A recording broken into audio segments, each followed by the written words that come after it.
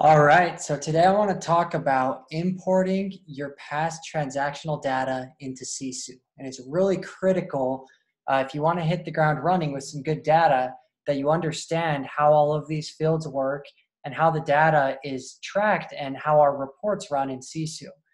And what I tell a lot of people is when you're importing past data, it gets really tricky because the reason that you're implementing Sisu is because you want to track data at a higher level. And a lot of times, a lot of the data that is being tracked and that you'll easily be able to track going forward in Sisu, you don't have readily on hand and ready to import in a way that makes sense or that looks good to a machine. Um, and so what we're trying to do is we're trying to get as much data as possible into the system without you pulling your hair out and really wasting a lot of time trying to find data that you may not even be able to track down.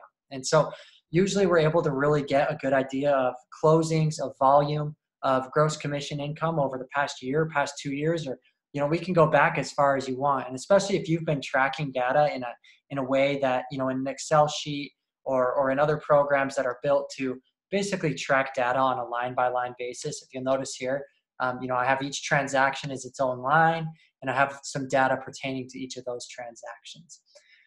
So the way you're going to get to this spreadsheet that I'm looking at is using our help-based article. We have a download where you can load this as an Excel file, or you can open up the Google Doc links and just go File and make a copy. And that will open up your own copy that you can start to play around with and copy and paste data in so that our team can import it into the system and make it look good. So if you'll notice here, some of the fields that are really important have been highlighted. So these red fields, you're really going to want to make sure to have a successful import, you're going to want to make sure that these red dates are filled out. And then we have some yellow ones that are also very important, and I'll explain why, because they drive some of the reporting in the Sisu platform. So these two examples here are just examples of what perfect data could look like. So you have your name of the agent that closed the deal, the primary agent on the deal. What type are they, buyer or seller? And if you put buyer, seller typed out here, it's no big deal. We can handle the formatting. We can make it look good in the system. Client first name and last name, that's important as well. If you have it, go ahead and throw it in there. If you have it in a format that shows first name and last name combined, that's no big deal. Just paste it in into this first name field, the first name and the last name, and we can figure out how to separate it later. That's not a big deal either. The total transaction amount, what did this property sell for? You're going to want to make sure you have that. How much commissions did your team total take home from this deal? So what were the gross commissions on it? And then how much money was paid to the primary agent on the deal? Now, a lot of people will come in and ask us, well, what about splits? How do I calculate if my team leader and another agent on the team have a split on the commissions? That's really easy. You don't really need to do a lot of work there. Just go ahead and add in the gross commission as the total commissions, add the amount of money that was paid to the agent, and then the import will take care of, basically our system will calculate what's the difference between gross commission, so gross commission minus paid income to agents, and that will give you your ultimate, your end team income number. So how much money went to the team. So to sum that up, gross commission minus the money paid to your agents, that gives you your team income, and that's how much money is going to your team. If you have multiple agents outside of the team leader splitting a deal, we have some fields down here where you can add in a secondary agent and their name and their paid income and some other things. So if you need to use these, maybe reach out to us, just ask us a question. It's pretty simple if you get stuck here. This credit means, what % of the deal is that agent getting credit for.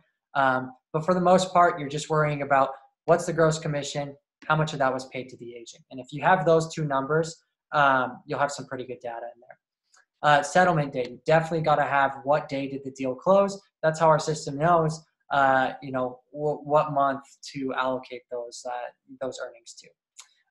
Now, some of the really nice to have dates, if you have the date that you went on the appointment with this lead, now that's pretty hard. Usually, a lot of teams aren't tracking that.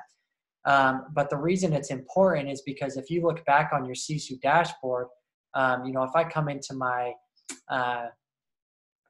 team dashboard, for example, and I look at my appointments over a year's span or over a month span or whatever I'm looking at, these listing appointments met or these buyer appointments met, what it's actually looking at is how many clients have a field that's populated for appointments made. And so that's where this data is coming from, is in this import, having that first appointment date. If you don't have it, you have two options. Just leave it blank and you'll just know that going forward, that's something that you're going to have. Another option is just to estimate. So we'll have a lot of teams that will estimate. Maybe they have the date that the deal went under contract. That's something that's pretty commonly tracked. And so they'll say, okay, I have the settlement date. I have the under contract date. I'm just going to estimate that this sign date is 1 week before the under contract date. And I can just do that by saying equals this minus 7, right? And it's going to subtract it 7 days from there. And then I can double click here and drag that formula down, or whatever I need to do to populate that, basically.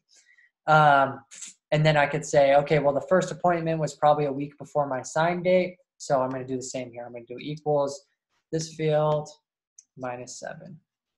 And that will give me an idea of my first appointment date. So these are kind of ways you can estimate. If you don't exactly have the numbers on hand, it will at least give you a baseline. It won't be 100% accurate. But once again, that's why you're rolling out Sisu, is so that you have this stuff going forward in a way that's much easier to track, and that ties into all your dashboards. So you have options there. This listing date, that's the day that it actually hit the market. So you can go ahead and add that as well if you want. Not extremely important. It's more important that we have the settlement date and this under contract date. So with that, if you focus on these, and then another really big field to add in is this lead source. That's something that's very commonly tracked. So you can paste that in for each of your closed deals. If you can do pretty well on these red fields and these yellow fields, you're going to have good data, and you're going to come in and you're going to be able to see and say, okay, show me my snapshot, and at least get a really good look of, what's my volume, what's my volume in units over the past year, and then be able, going forward, to track those against each other and see how well they match up, how much your team is growing, or the seasonality of your team.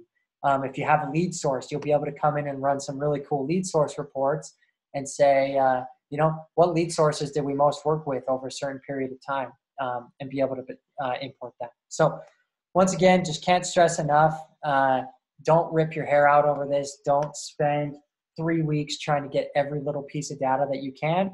But the more data that you can have and more data that you can put into this template, the more that you'll have to hit the ground running with in the system. So definitely very important to get it imported. And as soon as you have this template ready, shoot it over to our team. We'll review.